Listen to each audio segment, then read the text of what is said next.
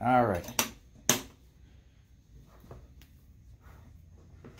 3, 2, go for it. Right, double checking. You're so paranoid. Yeah. There you go. God, cedar is killing me. Hey friends! Check out this sparkly snowflake I made. Isn't it gonna look nice hanging in a window or from a holiday tree? Let me show you how I made it. So for this science activity, we're going to need some very hot water. We'll need borax. You're gonna want a clean jar, and something to stir with, some pipe cleaner, and like a pencil or like a popsicle stick or something to suspend your snowflake from. So the first thing you're going to do is ask a grown-up to be your lab assistant. So you're going to have them cut a pipe cleaner into a couple of pieces about 2 to 3 inches long.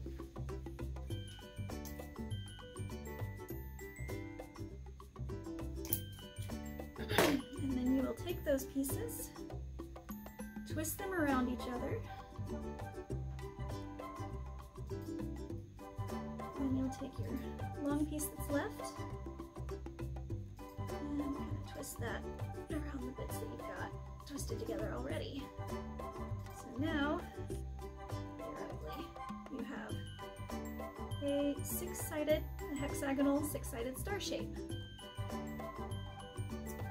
I went with six-sided because snowflakes or water crystals are hexagonal in structure. That means they have 6 sides, 6 points, and pretty much all snowflakes have 6 sides unless they're not quite to the flake, the like pretty lacy stage. The next thing you'll do is grab your jar and ask your lab assistant to fill it with very hot water. I have an electric kettle here, but you could also heat it on the stove or in the microwave. Just be really careful because I don't want you guys to get burned. That would be bad. I would feel awful. So we're gonna wait for this to boil. It shouldn't take long. These things work pretty fast.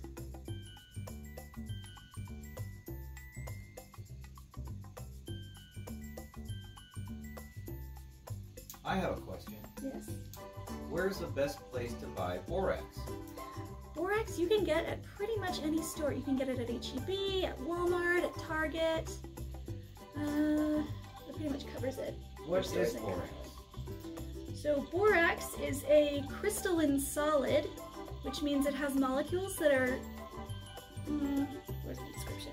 Its molecules are tightly bound together in a regular geometric pattern. And that's a crystalline solid as opposed to an amorphous solid, which also has atoms tightly bound together but not in any specific shape or pattern. So that's like peanut butter or plastic or rubber, stuff like that. So you're saying I could put borax on my cereal? No. Oh. Do not put borax on your cereal. Don't put borax on your cereal. Why would you say that? Well, because it looks so good. It looks like sugar. It does. It does, and it does look like sugar, and sugar and salt are actually also crystalline solids, and we'll talk about those later. I heard a rumor that you can make slime out of borax. You can, and probably you guys at home know how to make it better than me, because I never make very good slime. So that's what, borax and glue and water and food coloring. Oh yeah, food coloring. You can also color these crystals. Just put a little food coloring or watercolor paint or ink or whatever else. Just something water soluble that's colored in the water. So while we're waiting for that, we're going to make sure that our snowflake fits inside our jar. It doesn't touch any of the sides. And this is a little bit irregular, so I'm going to trim it. And by irregular, I mean it's not a perfect six-sided star. There we go, that's a little better. See? It's all pretty. So you want to make sure it fits inside your jar and that you can suspend it in the water that we're going to have in there in a minute without it touching any of the sides or the bottom of the jar. So we'll set that aside. Pick up all my little pieces of pipe cleaner. Try not to knock things over.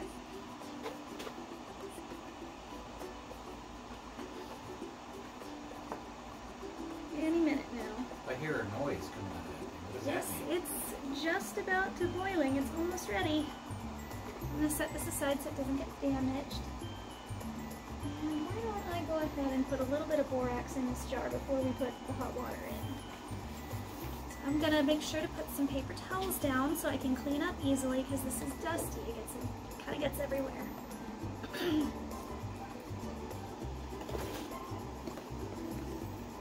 I'm going to start with about maybe a 1/4 inch to a 1/2 inch of borax in the bottom of this jar. About that much. Oh man, I did make a mess. Almost. Just about done.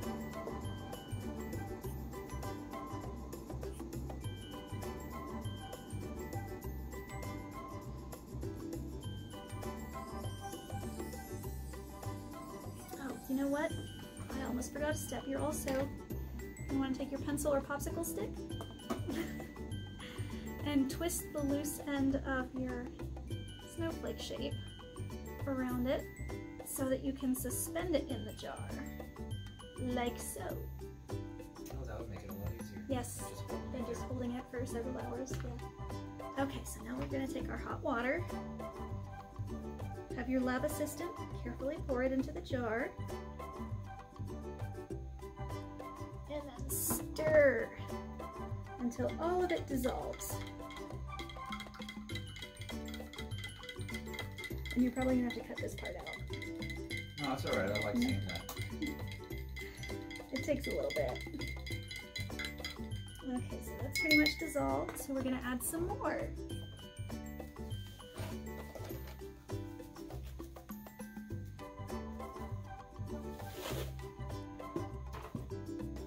Oops. And we're going to stir until it dissolves and get that dead bug out of there that got in somehow. It's going to be a crystallized dead bug.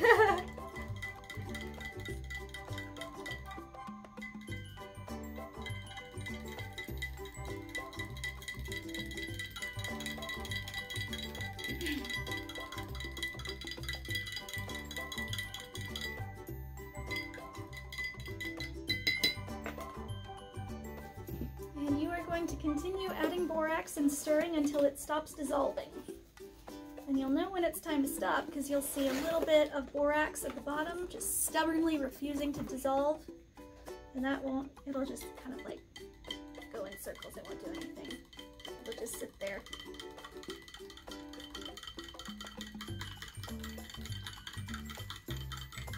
And you can use the microwave to reheat this once or twice if you need to because hot water holds more borax than cold water. And that is because the molecules in hot water are further apart than they are in cold water. So there's more room. There's more room for the borax. Okay, I think we can add a little more.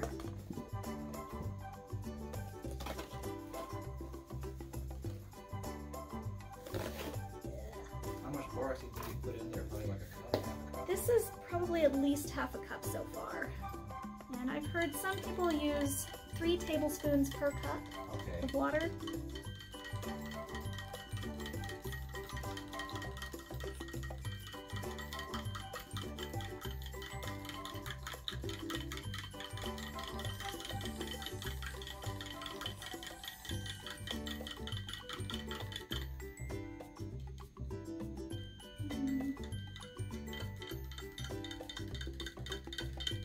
It's a little cloudy, but it should clear up in a second.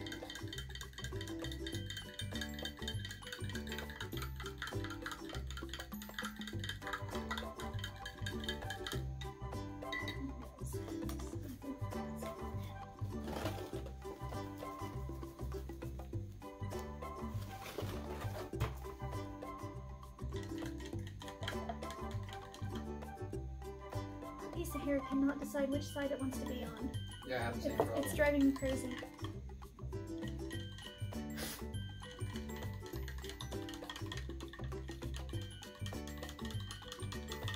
Okay, I think we are about at capacity as far as borax goes.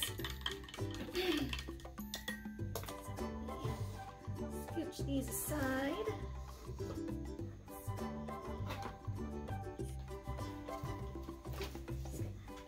Careful because it's hot. Thanks.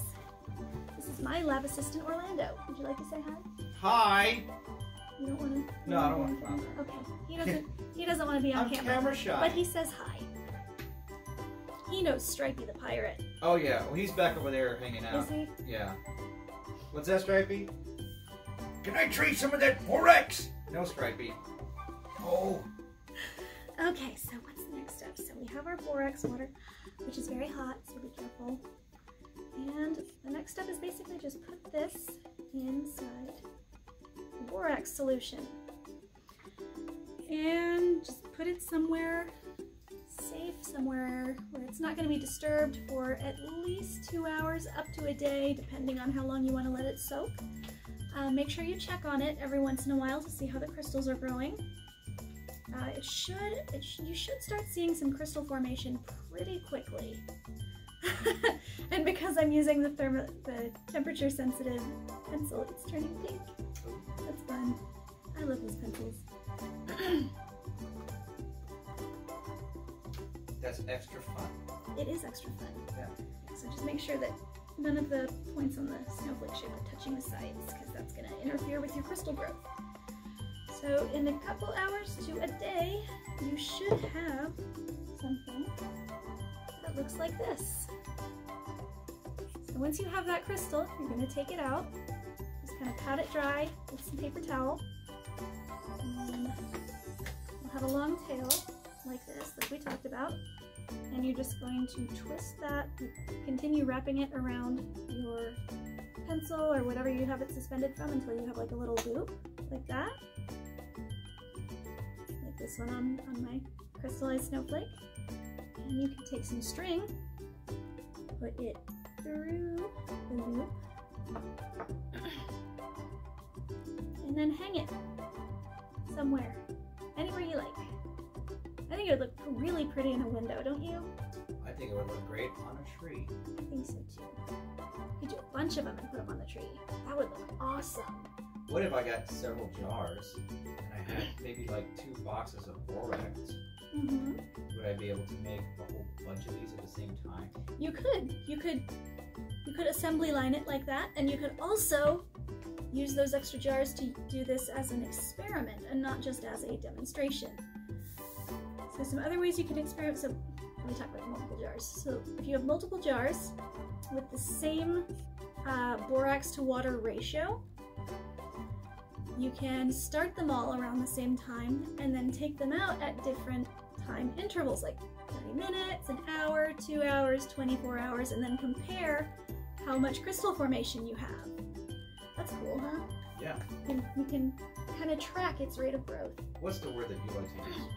Variables! We love variables, and that's what makes this an experiment and not just a demonstration. Let's see. So this happens because, as I said, borax is a crystalline solid.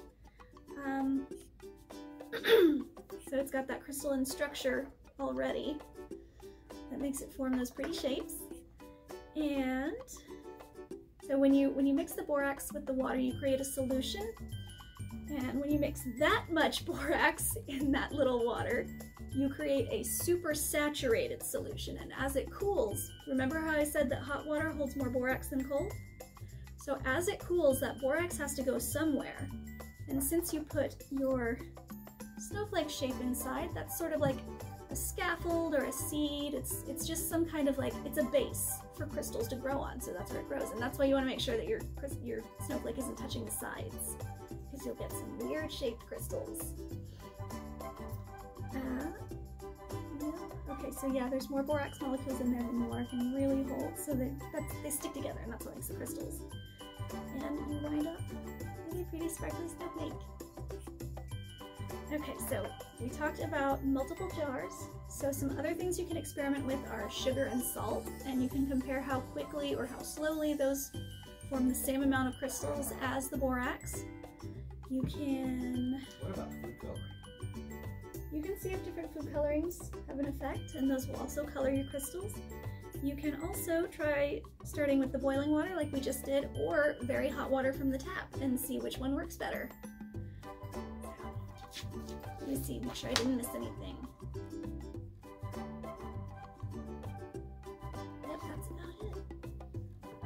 so exciting. I just want to make sure that I give you guys as much information as possible.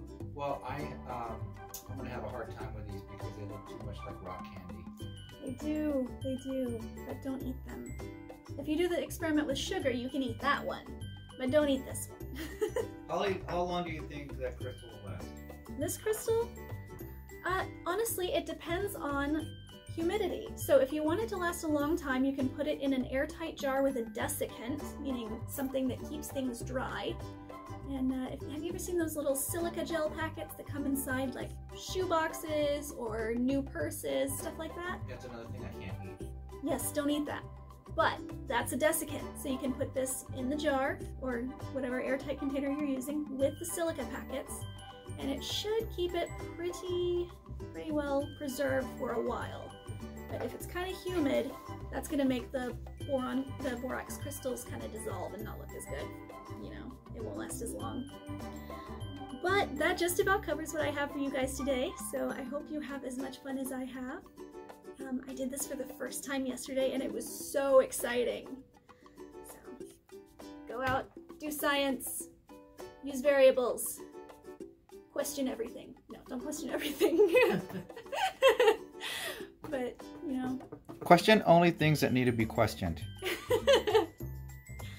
Is there something you could paint the snowflake with? You could probably... Like a highlighter. An acrylic or some kind of you might, polymer? yeah, you might be able to use like Mod Podge or something. That's a great suggestion, Miss Kara. So you could use Mod Podge. I've seen people on YouTube making alum crystals and sealing it with clear nail polish, so that's something you could try. That's also another thing you could experiment with. I would try See with a what highlighter. better. A highlighter? Yeah, since it retains, you know, translucence. You know what? Idea that I just thought of. What? You said highlighter. Mm-hmm. Remember the highlighter water from the pumpkin, the puking pumpkin? Yes. I bet you could make a fluorescent borax crystal. Yeah. Go try that. Bye.